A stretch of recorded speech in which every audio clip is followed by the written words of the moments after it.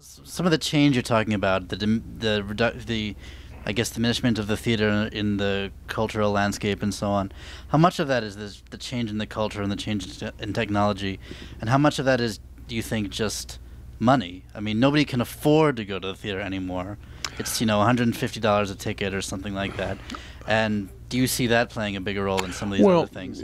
Can I say that, first of all, a great deal of the theater that we're talking about, you can afford to go to see. You're not going to pay $150 to see a Wally Shawn play or a Sarah Rule play. And I mean, I think that I live in London, so the National and the Royal Court and the major producing institutions are offering discounted prices. But I agree with you that the prices, but generally speaking, the prices of those that you're talking about are the prices to musicals, which are, generally speaking, not where you go to think. You go to not think, and that is one of that is actually a very important aspect of American culture, especially in a time of terror, because we are terrorized. We can see most of this is a hobby horse of mine. The culture talks to itself as if we've defeated terrorism. Not at all. Terrorism works, and it's working here, and it works, and you can see it working in this way. All the discussion is about terrorism killing people, but terrorism also wants to kill thought, and therefore you can see people rushing to extreme positions. Let's build a wall. Let's send everybody out.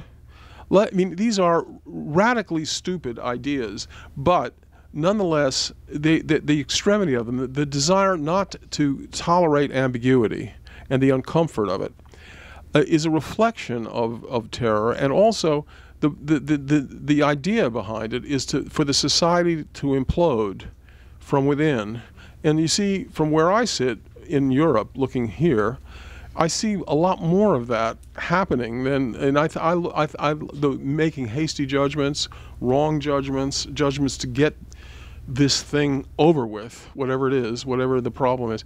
I think that's all a manifestation, I think, of that. But that's a little off the point, but it is political. And one of the things that theater does do, at least good theater, is to help us think outside the box.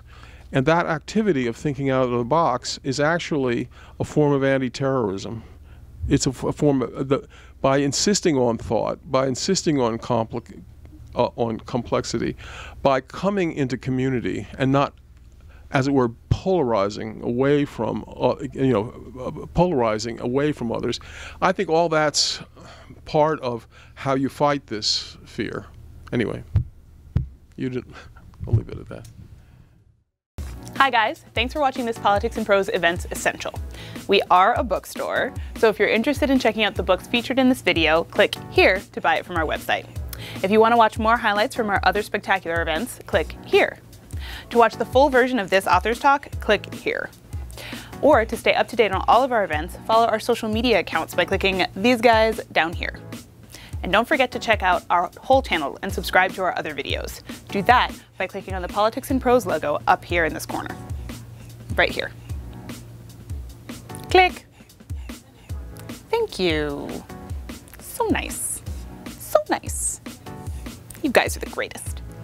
So great.